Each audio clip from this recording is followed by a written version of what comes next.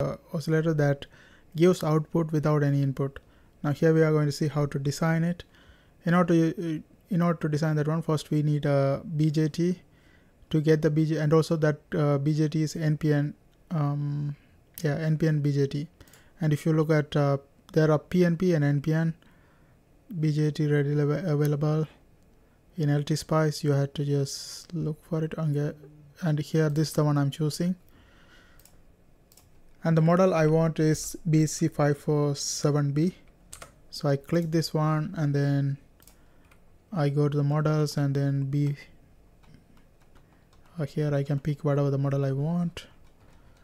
I want the BC547B. That is right here. Click OK.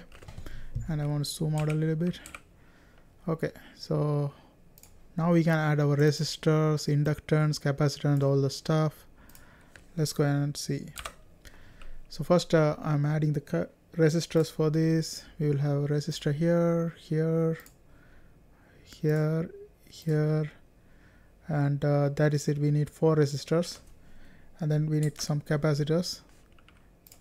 Click this one, and then I need a capacitor here, and then 1 here, and 2 here, connected like this, and that is it. So totally we need 4 capacitors, and then we need an inductance that is connected like this.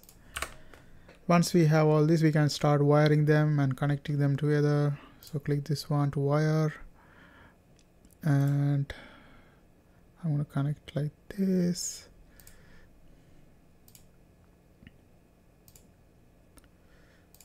Okay, and these 2 resistors connected with this.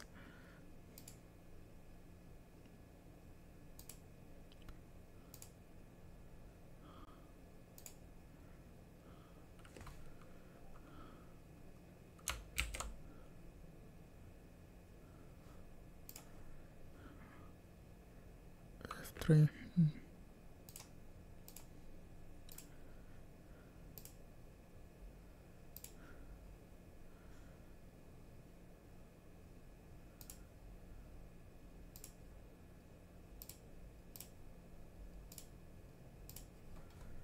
Okay, and these 2 resistors connected like this.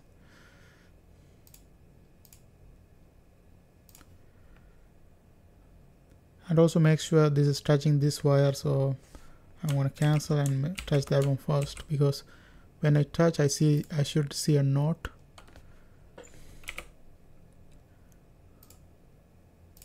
Like this. Okay.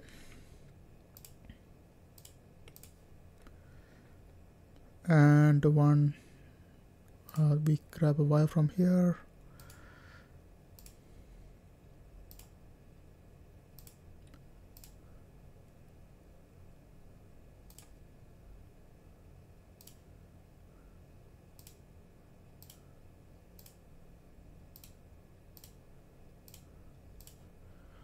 Okay, and this one goes right here.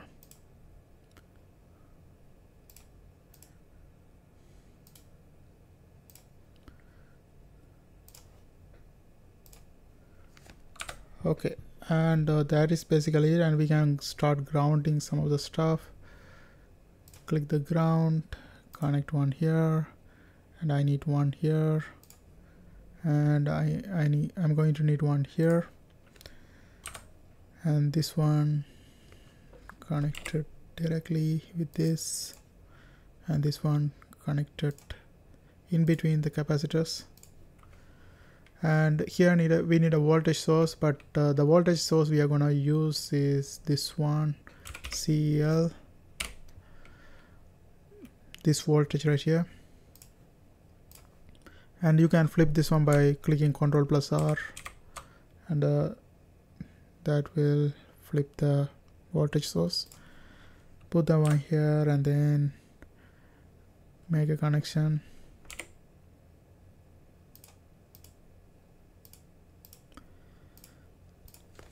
Okay, that is the circuit. Now we have to just put the values. and also I'm missing a connection here. Okay, let's put the values. Right click this one. For this one I want to put 0.1 microfarad, so 0.1. For the micro we just put U and it will turn into micro. And then this resistor, 40k ohm resistance, 47k, and this one in the bottom is 10k ohm resistance.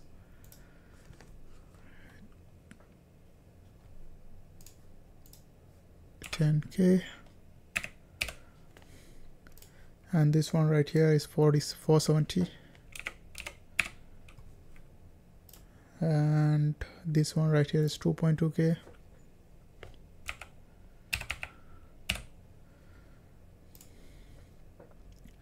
and this capacitor is 0.1 microfarad, and this capacitance right here is 50.7 nanofarad, and this one right here is also 50.7.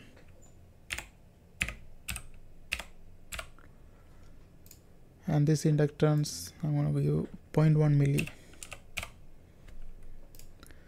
Okay, and also the voltage source we put like 10 voltage. Okay, seems like all the values entered, nothing missing. Now we are ready to test, so let's go ahead and run the simulation. Run, and here I'm just going to give 10 millisecond for the stop time, and then click OK, and we are ready to check it. Now in order to check the output, we click above the inductance over here. That is going to give the output. Okay, something wrong.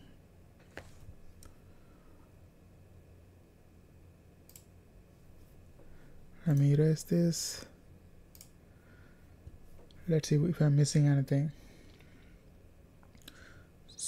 47k, 2.2k farad, and I'm not missing any connection. 10k, 470, 0.1 microfarad, and this one is over here.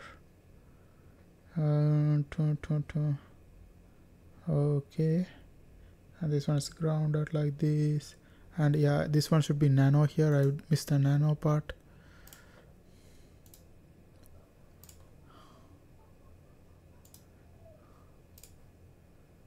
Okay, let me close this.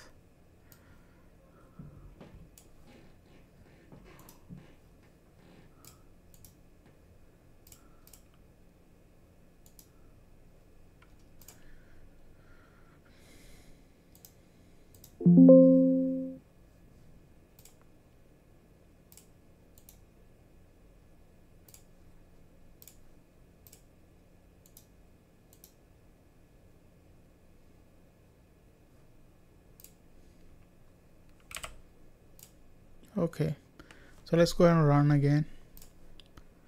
Let's check it now.